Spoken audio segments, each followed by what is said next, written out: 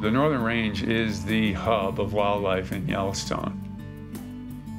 So much of the wildlife in Yellowstone lives here. It's 10% of the area of the park, yet half the wolves live here.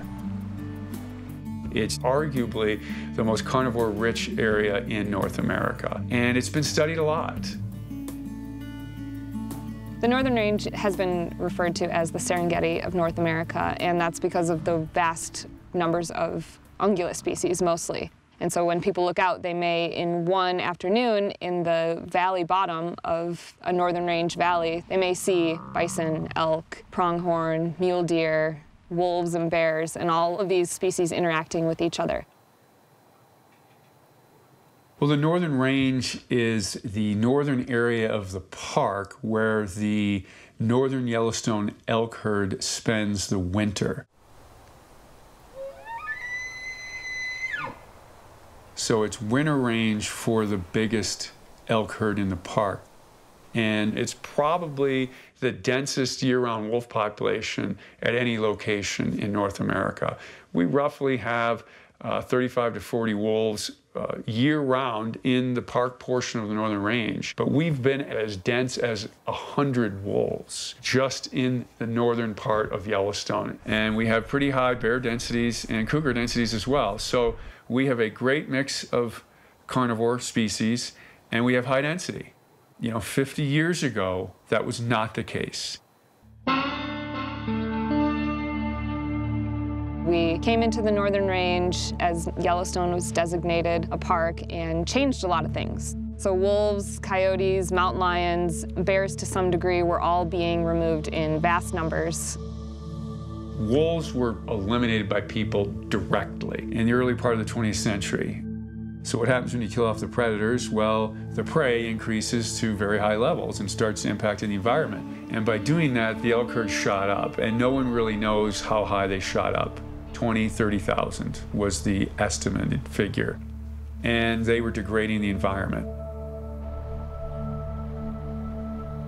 Our policy on helping restore nature is fairly clear. If humans did it, we'll help the system get back on the right track. So what was missing were all these carnivores. And so they were not performing their ecological function. Cougars came back to Yellowstone on their own through natural dispersal. We started seeing signs of that in the 80s, and we reintroduced wolves in the mid-90s.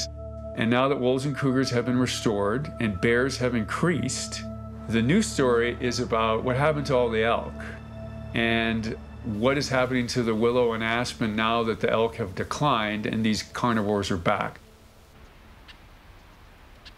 The willow is relied on by a lot of animals, and so it's kind of a positive feedback loop. The more willows there are, the more moose and beaver, and the healthier the ecosystem because of those animals being involved too.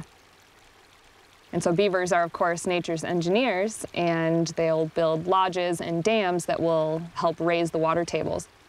And raising the water table is one of the things that the willows rely on the most. They can't deal with cut banks and swiftly moving creeks. They have to have that slow-moving water.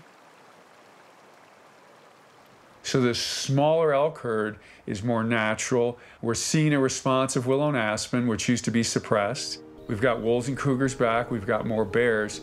So Yellowstone's system now is a National Park Service success story. I think the Northern Range is incredibly unique, not only for the greater Yellowstone ecosystem, but for the world.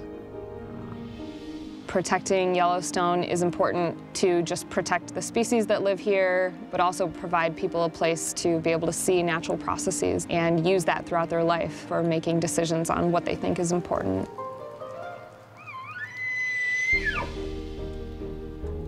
I think a huge value of the national parks is to instill awe of nature into people.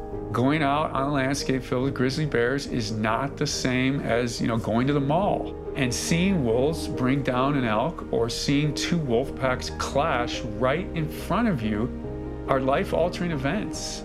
There's no question we are changing people's lives by having places like Yellowstone. And the Northern Range is probably the heart of the park, and the park's the heart of the ecosystem. So it's all built upon each other, but at ground zero is the Northern Range.